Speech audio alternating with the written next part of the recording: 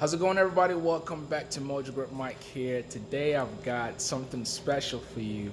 We don't cover our helicopters a lot on the channel, but I'm always fascinated when I find something new. Today we're going to check out a single-seater experimental helicopter. Stay tuned. Here we are. A lot of you actually subscribe to this channel from watching an aircraft that looks very similar to this, the Mosquito. And I covered that helicopter maybe 2 years ago. And here we have another single-seater helicopter. And this is not a Mosquito. This is a bit different. As a matter of fact, I've heard that these company, actually the particular company that manufactures this, has been around much longer than the Mosquito helicopter.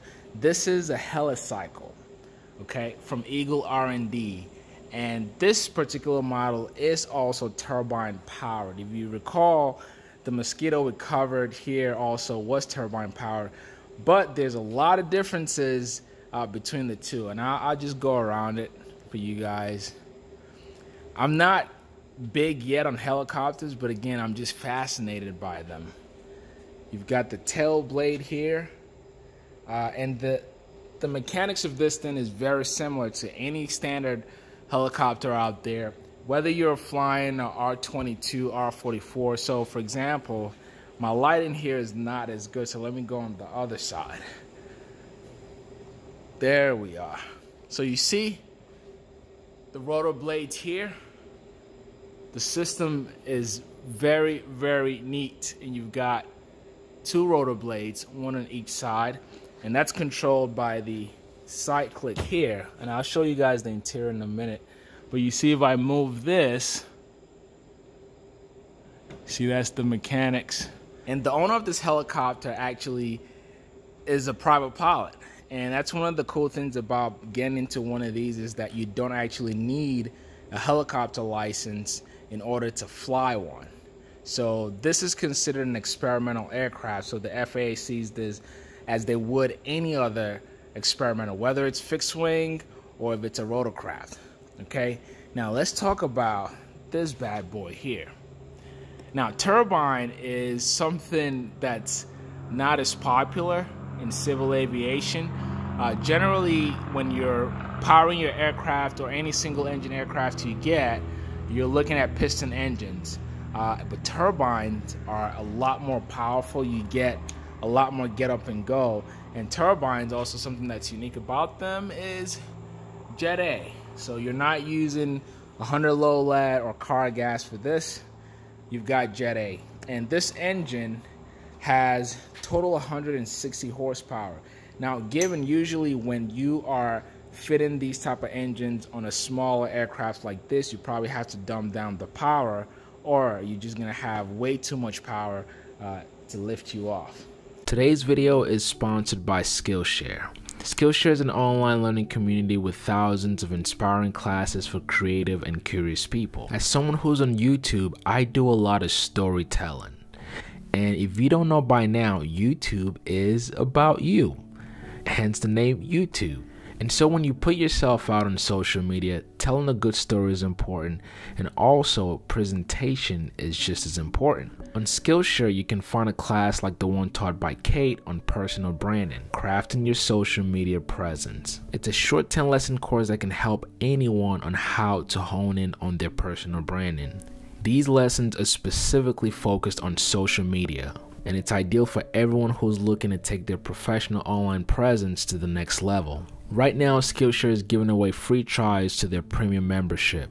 For the first 1,000 people to use the link in the description below, you get to use the platform absolutely free. And once the trial period is done, it's only $10 a month. Use the link in the description and set up your account today. Another thing I love about the design of this helicopter is you've got the naked tail boom here. You see how everything is right there in the open, and you know, it's a matter of preference. I think, you know, depending on who is flying one of these, you can have it open or closed. Obviously, if you cover this up, you're also adding more weight to the aircraft. So, and from what I understand, this has a max gross weight of 850 pounds, and your useful load in this chopper is 350 pounds, which is pretty good. What that means is that you can be small, or if you're on the bigger side. Now, I'll be honest, I checked out the Mosquito helicopter, and I think you have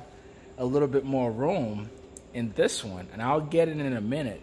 So you see the seating here is just for a single pilot, and all of your control surfaces, your cockpit and your panel is right in front of you. Those, I call them rudders, but in a helicopter they're called anti-torque. Okay, but they typically perform the same thing, whether in a fixed-wing aircraft or rotorcraft as this one. So you've got your cyclic here, and this is your collective. This is what raises you up and down, and your fuel selector right there in hand's reach. Now you look at the gauge or the panel here. It's not complex. So if you're used to being around any type of airplanes or helicopter, this is very simple.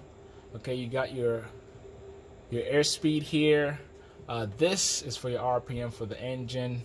You've got your compass there, your altitude, fuel gauge. So everything is pretty. You can define what it is, even if you're not a pilot or even if you're not around aircraft a lot. So very simple panel, and then you've got your electric switches down below, and your circuit breakers are down here.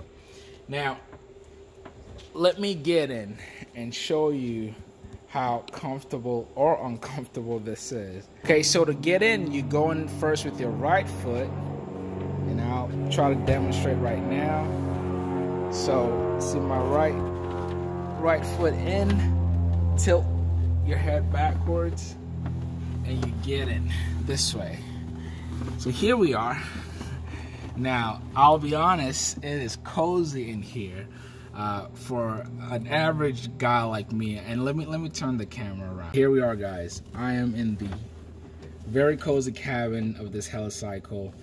I can tell you right now, if you're flying one of these and you're not used to the sitting position, so you're going to be sitting upright as I'm doing right now.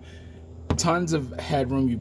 Okay, good. So you see how much space I have up here. And also just my shoulders, I'm still quite a few inches away from the doors. So once I close this in, it's not going to feel too tight. Now, if you're a little bit wider, you can still fit in here properly. Now, the only thing I would say you may need to get used to is the leg room. All right, now let me turn the camera back on and you see what I mean. When you're sitting in, your knees are gonna be bent like this. I'm 5'10", and my lower body is actually longer than my upper body. So if you're built like that, where one part of your body is longer, you may need to get used to having to bend your knees. And so once you're sitting this way, okay, you've got your cyclic here, and you've got your collective there. But the cool thing with this helicopter, the fact that it's cozy, is that everything is within reach. So if you need to hit a button or switch something, you have direct access to it.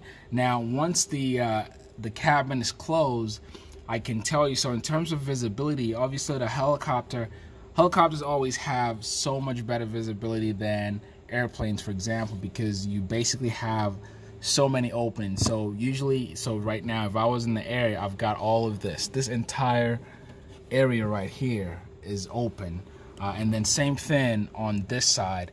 Now, the only thing is, if you look in front, so this is my front view, you can't see through this or this. So your front view is a little bit more narrow, but side to side, you should get a good amount of visibility there. Let me step back out. So there you see, and as I mentioned, so most of the material that this aircraft is built with is fiberglass, and that's how you get the lighter weight. Now, speaking of also in the weight department, you can look at these gray containers here. These are your gas tank, okay, and there are four different gas tanks in this thing. As you can already imagine, having a turbine engine, you're going to be sipping more fuel, and it's going to be Jet A.